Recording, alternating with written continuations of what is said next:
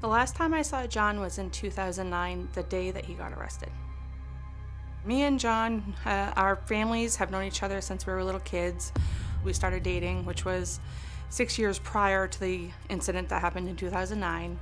So we had 2 children together, and he treated my oldest daughter like his own.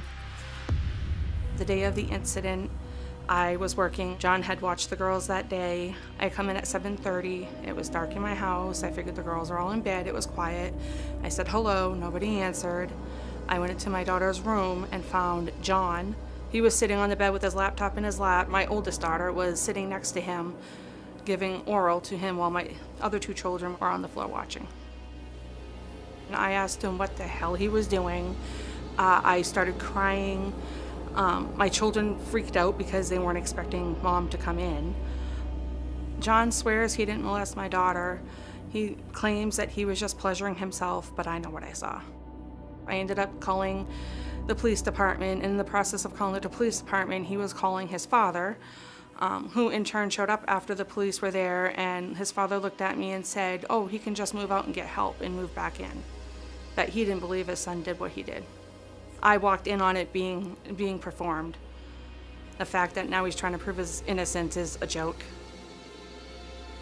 After the police arrested John, they confiscated his laptop, and they found out there was child porn on his laptop, which in turn now he's accusing me of planting that child porn on his laptop. John was sentenced to 6 years in prison, probation, and he's on the sex offender list. To me, that's not enough. Any person that hurts a child should get more than what he got. It was a slap on the wrist. 14 years now I've been dealing with the backlash of what John did to my children, but now it's being relived. Oh, you lied about this, you did this, and the fact that his parents still believe their son didn't do it, he didn't do it, he didn't do it. To me, he's guilty. His parents are still involved in the girls' lives. Periodically, they've written letters to John that the grandparents have mailed out, which we've brought that up in court, and they were told that they weren't allowed to do it. There was times where secret gifts were given to my girls from their father, and the grandparents were told to tell it was from them. My middle daughter was caught talking to her father via text message. It really pissed me off. I told his parents I didn't want any communication from John to my kids, and to me, his parents took my trust and flushed it down the toilet. They did this anyway and said, oh, told my kids, don't tell Mama this is happening, don't tell Mama this is happening. And after this is all said and done, I'm cutting ties with his family, I'm cutting ties with him. There's to be no communication. This is the last straw for me. The damage that Don has done has put us all in traumatic stages. I watch my children cry every single day. Why did he do it? Why did he do it? 14 years of seeing them cry it makes me cry. Just the other day, my oldest, I told her what was going on, and she cried. From day one, this mom has protected her kids, and I'm going to continue to do it. And I'll go through hoops and hoops and hoops to sit there and prove that Mom's not lying. John is.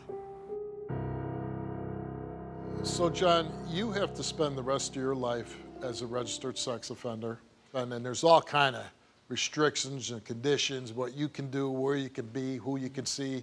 It's got to be a tough way to live your life. Did you molest a girl? Did you download porn? No, I did not. Neither one? I would never hurt the girls. No. Now, the girl that you're accused of is a daughter that Sherri had from a previous relationship. I was in the bedroom, and yes, I was watching porn, adult porn, and I was doing adult things when she walked in. You were taking care of yourself? Yes. Okay. Were the kids in the room? No, they were not. Kids weren't in the room? No. Okay. So then Sherri walks in? My father brought her home early from work, and he was a witness to this. Your dad walked in on you too? He walked her into the apartment. Okay. You didn't think that was like not a good idea when you were doing it? Like, oh, my kids are in the next room? I did. I also had some other issues. I was into drugs and alcohol back then. So were you intoxicated when this was happening? Bad choices. Was this happening at the time? I was drugs not. or alcohol? Yeah, but I was not intoxicated at the time. Were you drinking? No. Were you high? No. So what are you bringing up drugs and alcohol for? I just always made bad choices. It sounds like you're throwing stuff out there to make an excuse. No, I'm not trying to make excuses. The police said they did find child porn on your laptop. I honestly don't know where that came from. I was using a file sharing. Go on. I was using a file sharing network called LimeWire. 5 other people had also used my laptop Where? at the house. You let people come in and use your laptop. Sherri used it. Her mother used it. Her ex-boyfriend used it. Okay, so her ex-boyfriend? Yes, because she. You let use an ex-boyfriend use the computer. She still had contact with him. I figured these people would be okay because they were like Even friends. the ex-boyfriend? Really? I should have thought twice on that. We fought it all the way up until trial, until the judge kind of put a scare into me and said that if they felt I was guilty, they would give me no less than 20. And I said, I am not going to do 20 years or more for something I didn't do. Don't you and your lawyer say, I didn't do anything wrong. And if there's no evidence other than your wife's testimony, and your dad was there, couldn't he have backed up the story? They wouldn't let him testify. They said he's my father, he would lie for me. That's They honestly did. okay, well. And he's one. Any contact with your kids during those 5 years? During those 5 years? Yeah. I got a couple things like Sherri said, and What did you get? a couple little letters, but From your they kids? stopped. You've ruined Stop my being life. the victim. I know what I walked in on 14 years you ago. ruined my life. No, I didn't. You ruined your own life. No, I did not. I didn't do anything Yeah, to you them. did. I know what I saw. What did you see? I walked into my daughter's room at 7:30 at night. A coworker brought me home. The house was dark. I walked into It wasn't his dad? No, it Yes, was a it coworker was. because I got to work at 7:30 and I was home 5 My minutes father later. even said No, that you it got was a that he coworker. picked you up early. It was a coworker because she went to go in to say goodnight Okay, to so them. you walk in and what happened? They were in my girl's room, bottom bunk, him sitting on one side with the laptop That's facing him. bull. My daughter giving him oral with his 2 children And on the that's floor bull. watching it. You caught your daughter Yes. giving oral That sex. is bull. No, it's not. Okay. She's how old at the time? She was 6. Hi, I'm John's father. On the day this incident took place, I had given Sherri a ride home from work. When we got to the house, the kids were on the couch, and she asked where their father was, and they said he was in the bedroom. I just feel he was totally set up. So you called the police and what happened? They came, they arrested him, they took his laptop, and they left the apartment. They didn't talk to When him did you find out about the child porn? the very next day. The cops told you? So after this, he gets arrested. And you say the other 2 little girls, his 2 little girls, are in the room watching this? Yep. How did this affect your daughters? They're traumatized. They've had to have counseling. They have been PTSD. They have anxiety, depression. How are they now? It's hard. There's our ups and there's downs. Yeah. They're struggling. Did they ever ask about their dad? My middle one does. For the longest time, she said that it was Mama's fault that Dad got arrested. And I told her when she turned 18, if she wanted to talk to him, that was fine. But I'm not stopping her now from talking to him. So, Helen, you don't believe your son did this? No, I don't. Okay. When he gets locked up, he must say, hey, Mom, this is going on, right? Yeah. Did you say, well, son, if you didn't do it, we need to fight this tooth and nail? Well, that's what we did. But like he said, when he went to court, the judge and his attorney had said to him, well, you could, if you go to a trial, if you're could found guilty, spend 20 to 30 but that's years. everybody that goes to trial. That's everybody that's in court. If you're found guilty, yes, you are going to be slammed with a sentence. But if you're found innocent, you walk out the courtroom. I do have empathy for you because it's, as a parent myself, it's got to be horrible if your kid does something terrible, especially your son if he commits a crime against a child. Well, it's even harder because when she first let him come over, I had to have no pictures of him up and around. When's the last time you saw your grandkids? God, I don't remember now. It's Years? been a while.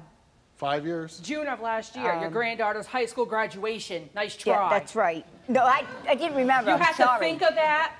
You had to think of the last time you saw your grandkids. That Yes. tells you a lot. I mean, you'd have to be really evil to send a guy to prison for 5 years and totally destroy his life just because you wanted him out of the picture. Evil's not the word. What is the word? Monster. Monster. Your son's the monster. Well, Sherri the monster came and took lie detector test. I'm just being facetious. No, I know. Sherri, we asked you, did you truly walk in on John and observe him engaging in a sexual act with your oldest daughter? She answered yes. Do you know for sure that someone besides John downloaded the pornographic images of minors on the laptop? She answered no. Did you fabricate the story that you walked in on John and observed him sexually abusing your oldest daughter? You answered no.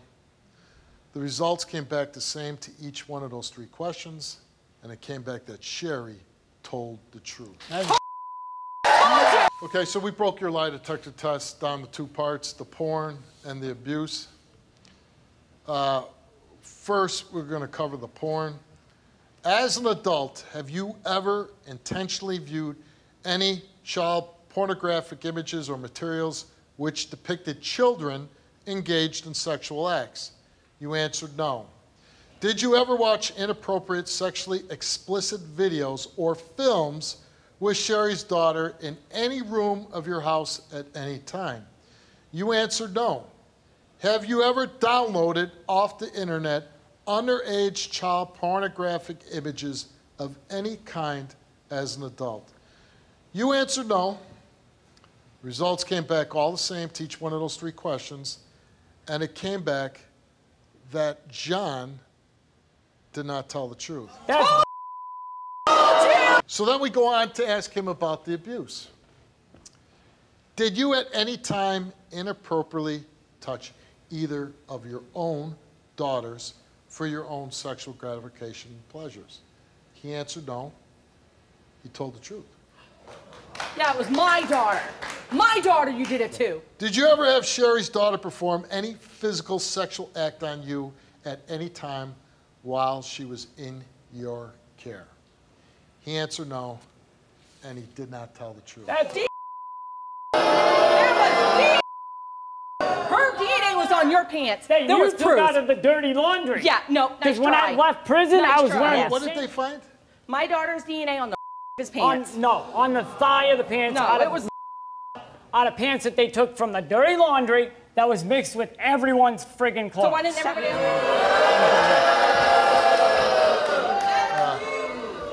Wait. You went to prison already, John. I never did it. Hey, John, you went to prison already, all right? You did 5 years of prison. Yeah, I You're never a sex offender for the rest of your life. You're living in your car. You know, you're a sick. Okay? That's what it comes down to. That's what it comes down to, Let me John. go. You failed your lie detector test. Please, just you let gotta me live go. with the fact. You gotta live with the fact that you did this. But you did your time in jail. You got 5 years. You're lucky you only got 5. You're lucky that bad things didn't happen for your prison. But you know what? You screwed up your whole life because you're a sick dude. No, I never touched You're her. never I never gonna did join, anything and you're to probably her. never gonna see your daughters again. So you know what? Let them go. Get out of here. Live your life. Never touched her. I understand it's hard, but you better wake up, because if you don't, you keep telling, oh, John, you didn't do this, you didn't do this, it's possible you could do it again. Now, knowing everything you've been through the trial, through the pleading guilty, through the 5 years of writing them letters in jail, visiting them and all that, and being here today, passing for not abusing your granddaughters, but failing to abusing her daughter, did John do it? I don't know. I'm going to have a long talk with him. Talking's Find not out. going to help. He did All right. it. Thanks for being on the show. Take care. Well, it's his opportunity for you to say, hey, I didn't do this. Thanks for coming on. Good luck to you and your daughter. Thank you. I've watched this show for years. You can't lie to a lie detector test. I just still can't believe you'd do something like that.